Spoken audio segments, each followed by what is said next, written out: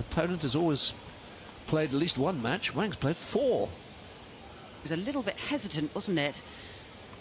Slightly pushed that forehand volley. Got herself into a few problems up at the net there, but managed to control that. But I'm pretty much over that line. I reckon it caught the sideline. But I've been known to be wrong. Temporary. Well, you can always see from that first game one in a bit of variety.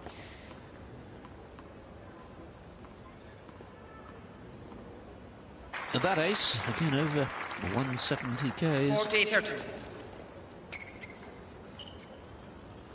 15. Down in that department, and the volleying.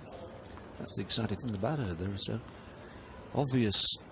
But at the moment, No. it's a bit loose. No, it was as if she thought, I'm winning this easily. I can really go for 1 or 2 extra things. 40-11.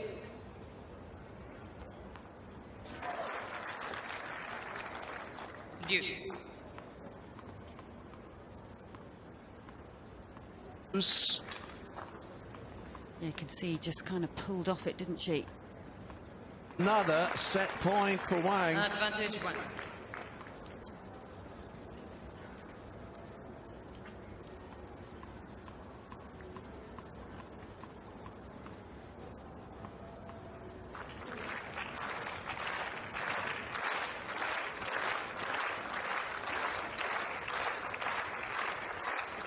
Of the game.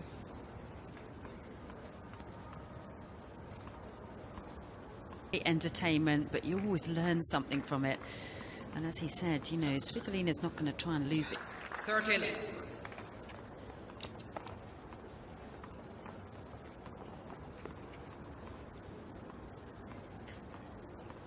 Puzzles me. A couple of times in that rally she had mid-court balls and didn't go for them, and then she gets a really difficult shot and does. Another long game, 4 deuces so far. Tennis match. It's a different mindset between the two of them at the moment. Hitting the line there with that full. Yes, I'm going to rotate those wrists a little bit.